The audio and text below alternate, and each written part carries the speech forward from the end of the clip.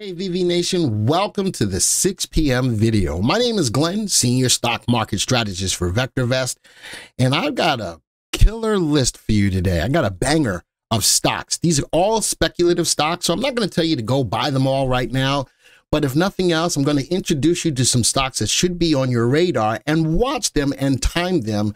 And of course, I got a little bonus of what I've done with them as well. Folks, these are stocks that have great upside potential. And no, I am not pumping anything. I've got nothing, no ulterior motive behind these stocks. These are stocks that I've been looking at, stocks I'm watching the news, and then I'm going to use the power of the VectorVest system to help me determine when it's okay or not okay to get into these stocks. So let's get right into my stories. First one, Palantir. I've done a lot of videos on this stock. I like the stock, especially in the age of AI and machine learning. Palantir takes data and it condenses it down to useful information no matter what industry you're in. They've got contracts with FBI, the CIA, from the perspective of safeguarding the country, along with contracts in the medical field, in the technical field, in the AI field. Folks, this is something that you've got to keep your eyes on. Earnings came out. Stock is killing it. Palantir's off the charts success shows the AI revolution is here. Palantir, along with another stock, I'm going to give a shout out to another stock, Snowflake, in the whole machine learning space. It's going to be crucial for AI. So that's stock number one. Number two, Pixelworks jumps on true cut motion technology deal with Disney. No matter how you feel about Disney, and we're not going to go down that path, but it's still a big company. It produces and puts out a lot of movies. The technology with this collaboration could be huge. True cut motion technology is a registered trademark of Pixelworks, provides filmmakers with shot-by-shot motion grading tools, and eliminates motion playback anomalies while maintaining the desired brightness levels, the company said. So it's an upgrade in technology in the movie making space. That could be good. And the collaboration again with Disney could prove to be a winner, a win-win situation. Next one.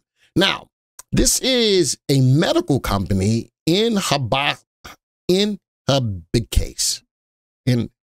Therapeutics announces a publication highlighting the results from its phase 1 studies with that drug right there. I'm not jacking that up.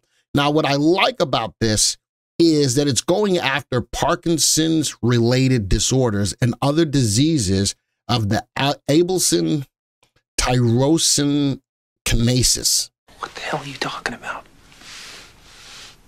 Gosh, these words are killing me.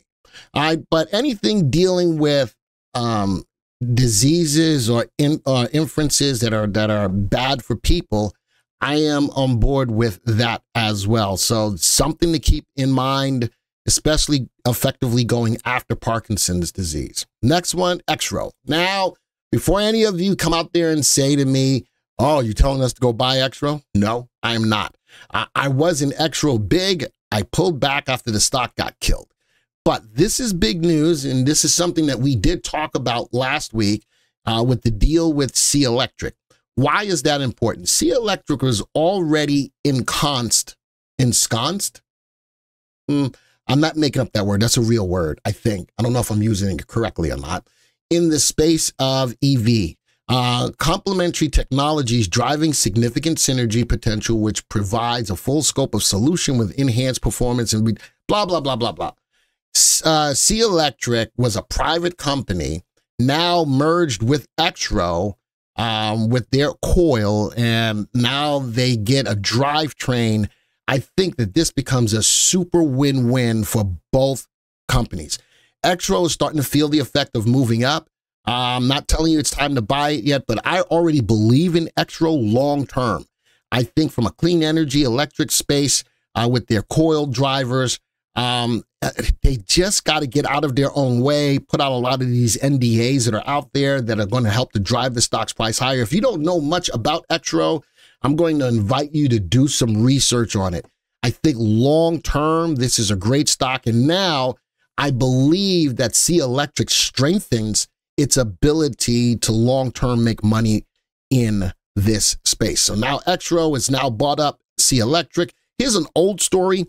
Back in 2021, though, C Electric reports the biggest ever order for 1,150 subsidy-free electric trucks. C Electric, again, is already in this space, getting behind, or Exro getting behind it. I think Exro just bought a lot of business that was already on the books for C Electric, which now puts money in the pocket of Exro. All right, so I think that this is still a big deal. We're going to take a look at it in a second. Here's another stock. So we know that I talked about this company called Alstom. I liked it enough that I wanted our development department or our data department to put this stock in the database. So this is still relatively new in the VectorVest system. But Alstom, ALSMY is the ticker symbol, wins a $540 million contract for Saudi battery-powered tramway. This is going down the whole idea of clean transit or clean energy transportation, just like EVs. But now EVs, electric vehicles, now moving over to electric trains.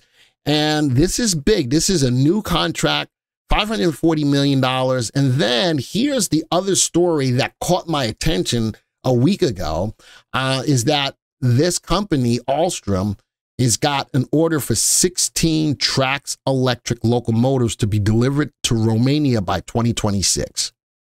So now we all know what's happened in the EV space, but now we're talking about electric trains. Again, new, still could be at the forefront of moving. So that's why, again, I want you to keep your eyes on this as a speculative play. But they already had, they got an order to build Saudi battery-powered tramway, and now the trains going to Romania. That's a lot of money.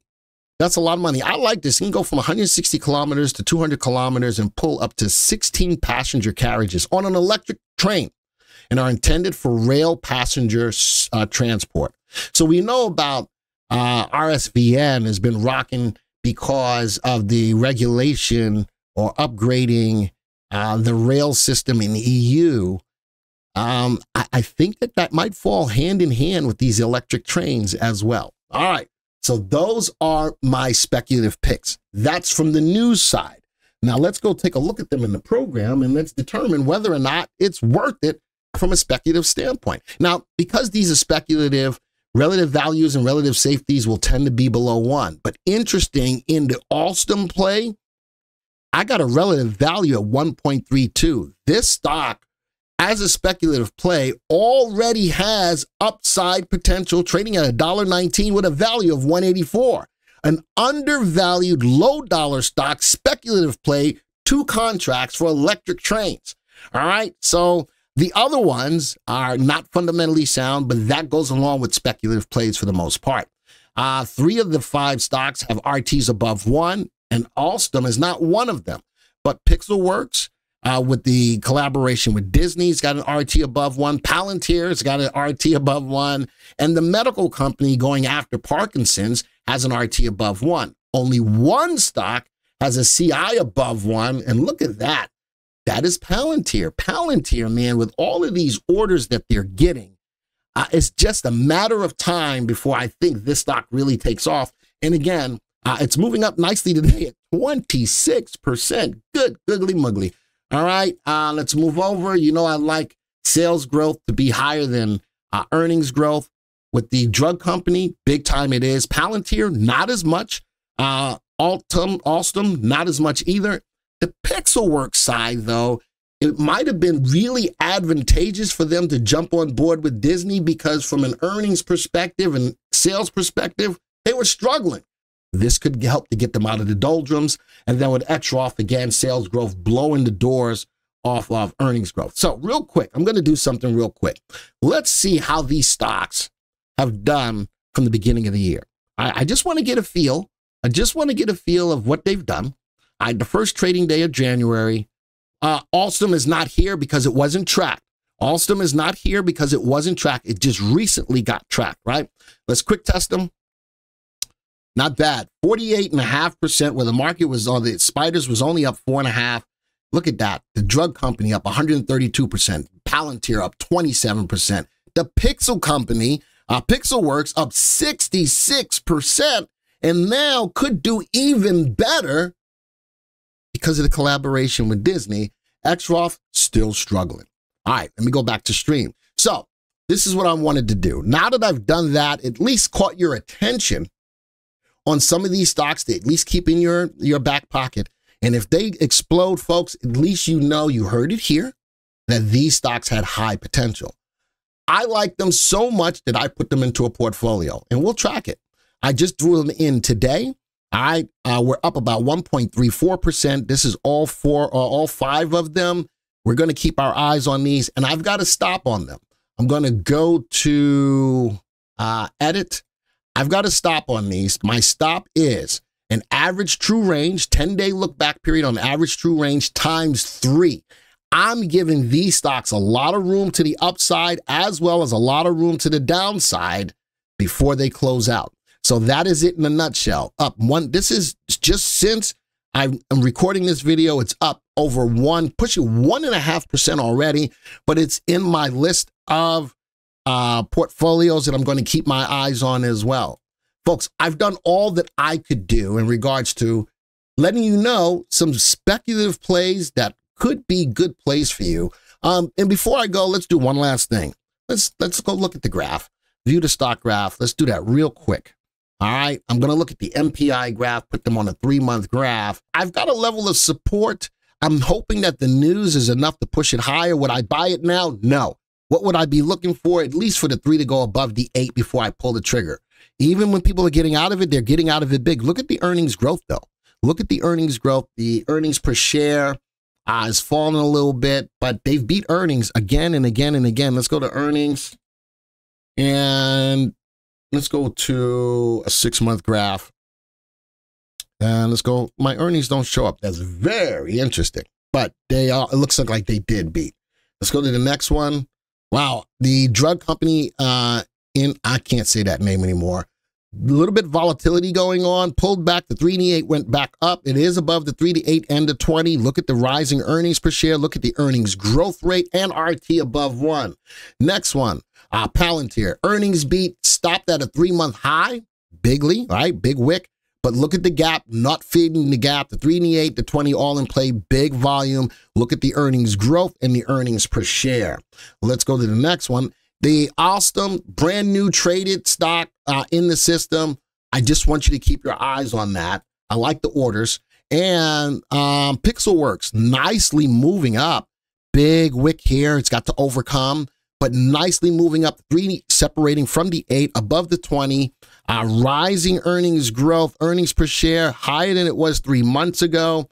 So there you go. Those are my stocks, speculative stocks. Now, if you're brand new to the channel and you haven't subscribed yet, do that. This is the kind of stuff that we bring to your attention.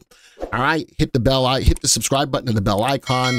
If you like the content, hit the like button. If you've got some stocks that you're looking at as speculative plays, put them in the comments. I'm curious to know. I may do another video on your speculative plays. Folks, it's always my pleasure to bring these videos to your attention, and especially if I have introduced a new stock to you that you're interested in possibly now, just type in, yes, new stock.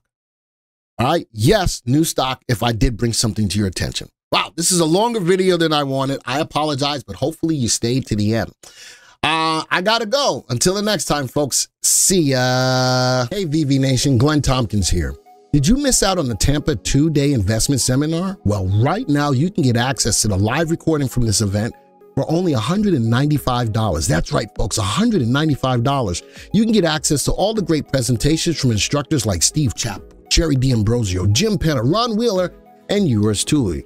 Folks, you just need to go to www.vectorvest.com/replay24. You need to do that right now.